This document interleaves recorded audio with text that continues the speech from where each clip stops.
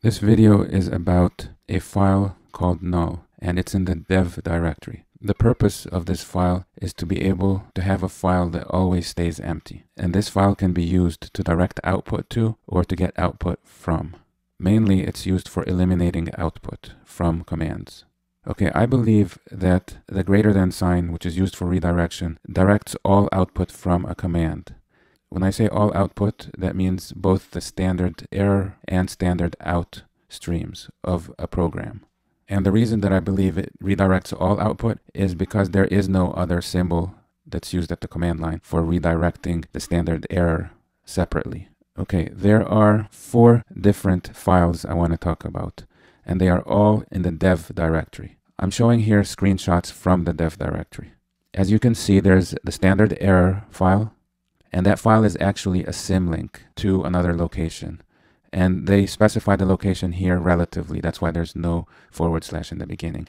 And I'll show you the listing for this number 2 file, the number 0 file, and the number 1 file. Okay, so in the dev folder, you have these 3 symlinks, and you have the null.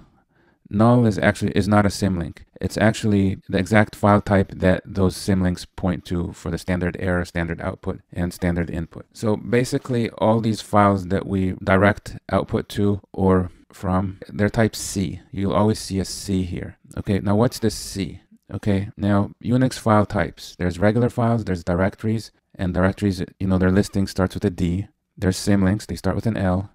Okay, and then there's device files. Those start with either a C or a B. The C stands for character device, and B stands for block device. But either way, they're just device files that take some kind of stream. The difference between the two is what type of stream it is. But that's not important.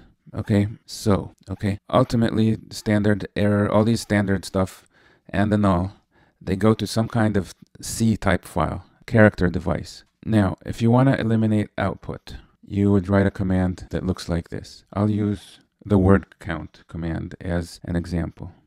Look at word count. Word count test.sh, okay? This is what the output looks like. Now, if I want to run the word count command that I just ran, and I don't want it to have any output, then I would just direct the output as if I'm directing it to a file, and that file would be dev null. Okay, see, the command ran, and there was no output. You want to always pretend that dev null is a file that always stays empty.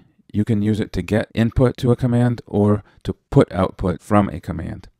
Yeah, the FD is a directory. I think I already mentioned that. Okay, and here are the actual 0, 1, and 2 files that are character devices, just like the null is a character device. And these are actually where standard error, standard input, standard output exist.